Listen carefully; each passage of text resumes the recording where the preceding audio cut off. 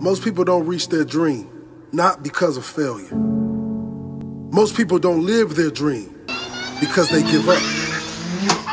You see, it's not the failure that stops us, but that most stop at their first failure. Those who succeed don't stop at one failure. They don't stop at 10 failures.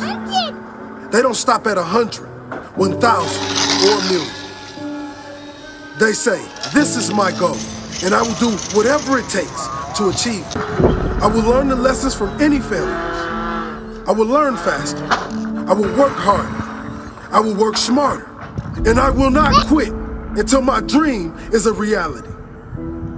That's the difference between success and failure. Failure is a massive part of being able to be successful. You have to get comfortable with failure. You have to actually seek failure. Failure is where all of the lessons are. You know, when you go to the gym and you work out, you're actually seeking failure. You want to take your muscles to the point where you get to failure, because that's where the adaptation is. That's where growth is. Successful people fail a lot. They fail a whole lot more than they succeed. They extract the lessons from the failure, and they use that, the energy, and they use the wisdom to come around to the next phase of success. Gotta take a shot. You have to live at the edge of your capabilities.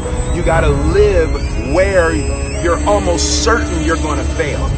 The reason for practice. Practice is controlled failure. You're getting to your limit, getting to your limit, getting to your limit.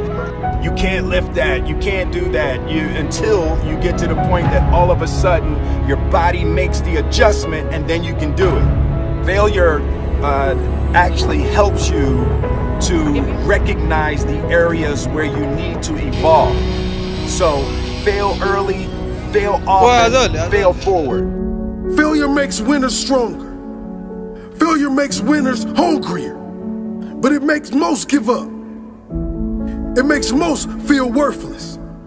Winners don't enjoy failure, but they would never let failure stop them. Next time you encounter failure, you got to remember every great thing on this planet is here because the Creator learned what did work, but learned more from what did not work.